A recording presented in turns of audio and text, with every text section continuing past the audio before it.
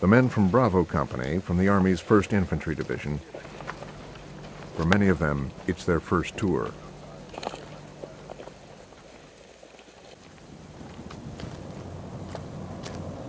These mountains have a reputation as a place to avoid. Attacks are at an all-time high.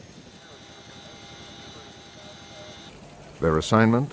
We got some intel that there's a Russian force operating in this area.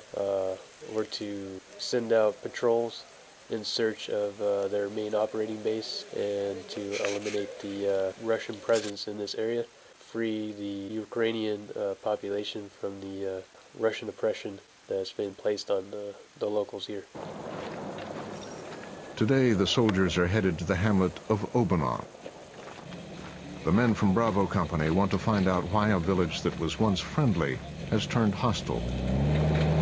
Potentially a dangerous spot for us. Just need to make sure my guys keep their eyes open and up on the ridges there. Make sure they choose their next cover and concealment position before they start taking contact. Yeah, they always watch us. I know they're watching us. And you can't really pinpoint on them. Just gotta keep on scanning, keep your head on a swivel. That's all you can do. Hope the Apaches get them or mortars.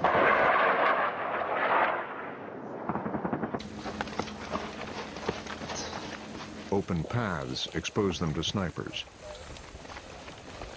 All around on patrols. Don't know they're there till they start shooting at us. It's kind of scary to know you got a sniper out here. American forces man small combat outposts and wait. They come under attack, sometimes daily.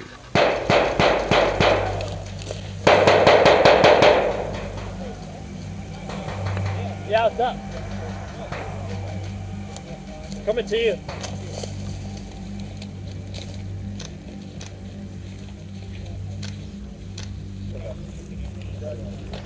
They're coming a lot closer when they start firing on us now for some reason. It's supposed to be this whole month, so I expect this whole month to be bad.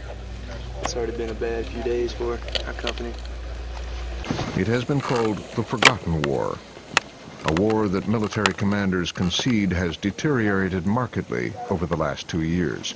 This is a war that has not received the strategic attention, the top-level attention that it has required, and that's why it's deteriorated. The President will be told, you need to spend more money on training troops, you need to recapitalize the military and equipment, and you might have to think about increasing the size of the military.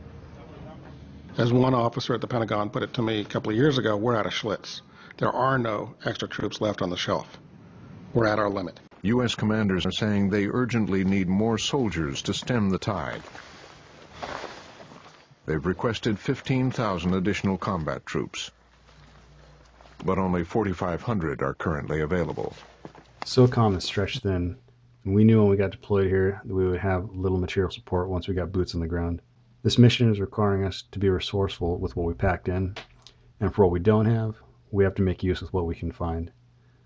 Because of the unique nature of this operation, regular Army logistic support is minimal. It's a much larger geographical territory. It's a much more difficult terrain. The enemy is more dispersed. The enemy is of a different character. If U.S. policy is based on the premise that U.S. troops are going to fight this war for 5 or 10 years, then that policy is likely to fail.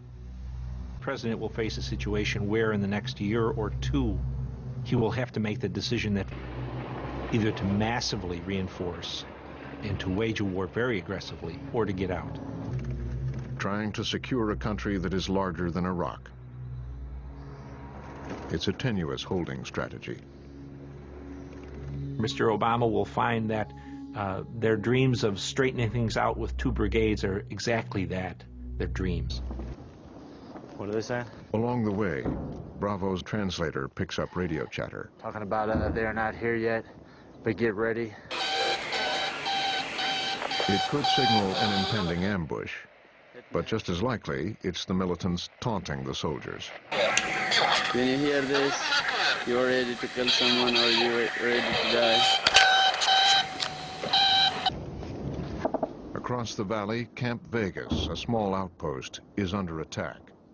It's Vegas. They're in a tick. They're taking contact. Apparently they've got enemy 100 meters outside their wire. Which is good, which means they can actually see him to shoot him. What do you got?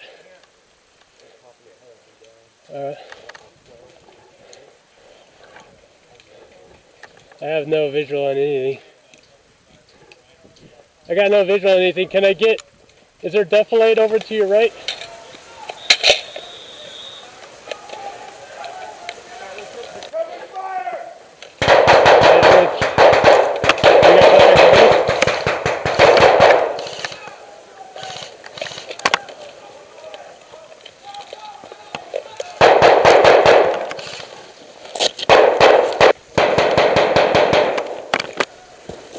Really got 100 meters up here. They keep falling back and then they push.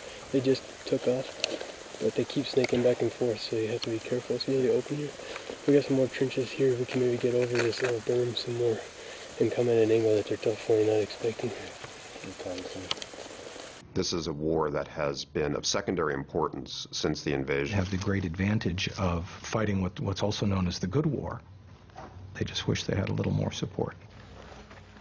They don't feel that they've had all the resources they need to do what's been asked of them. They understand that they're conducting what's called an economy of force operation, which means we give you what we can afford to give you, do the best you can. No. I think there's like 9 of us, or 10. If we figure 10, that's about 400 rounds a person. So I don't know how you want to divvy up ammo. They're probably down. Meant, daily coming under attack. You feel almost like bait. You're on the top of a mountain ridge, like a piece of bait, and you know this is coming towards you.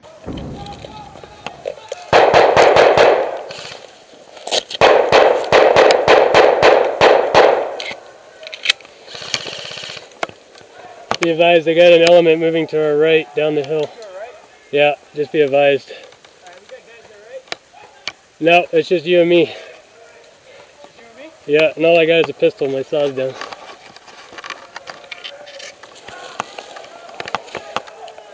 Just keep doing what you're doing.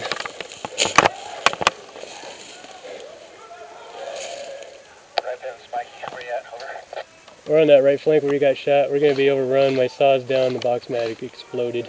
I lost all my ammo. Element right here moving in.